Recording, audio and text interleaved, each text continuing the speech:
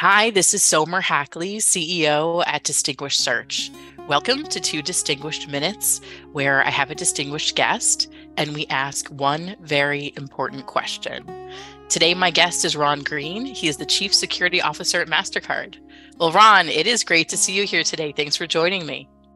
Hey, Somer. Always great to spend time with you.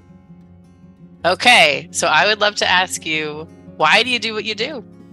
Basically, how I got into it is, so I grew up hearing all kinds of stories from my dad and my uncles about their life as police officers. Dad, all of his uncles were police officers in Philadelphia, Pennsylvania.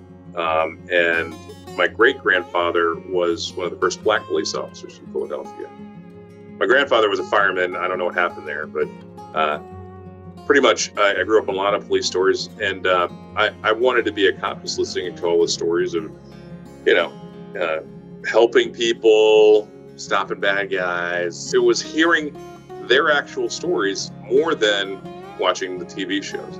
So I wanted to be a cop, and my dad said, no, you got to go to college.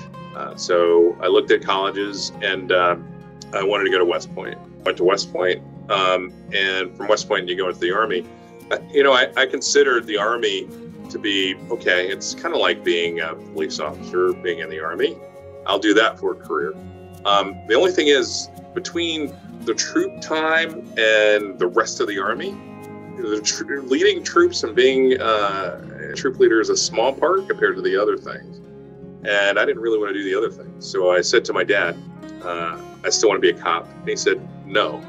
I looked at the federal agencies that were out there. I applied for the FBI, the Secret Service, ATF, and the Secret Service and I the most closely aligned. And so I was a Secret Service agent for 9 years. And I thought, well, this is what I'll do for the rest of my life. But then, as an agent, you miss large parts of your kid's life. I remember the recruiting. The recruiting at the Secret Service isn't one where, like recruiting here at Mastercard is, hey, we really want you on board. Recruiting at the Secret Service is, why would you want to do this? At the time, I'm, 25 when I started. It's like, I don't have a family. It'll always be, I'm an agent first. But then I had kids, and the dynamics changed. Here in the corporate sector, I still have the opportunity where I'm helping others.